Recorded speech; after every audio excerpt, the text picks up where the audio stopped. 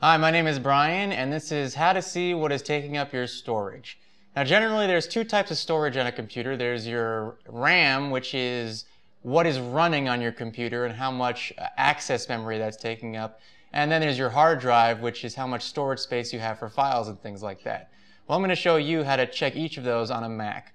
On Mac, there's a program called Activity Monitor, which if you go into your search and type in Activity Monitor, you can open this up. And then you can see in this column percentage CPU what is taking up the most disk space. So 35 is kind of high and 0 is really low. You can close out programs similar to how on a PC you can close out programs on the task manager.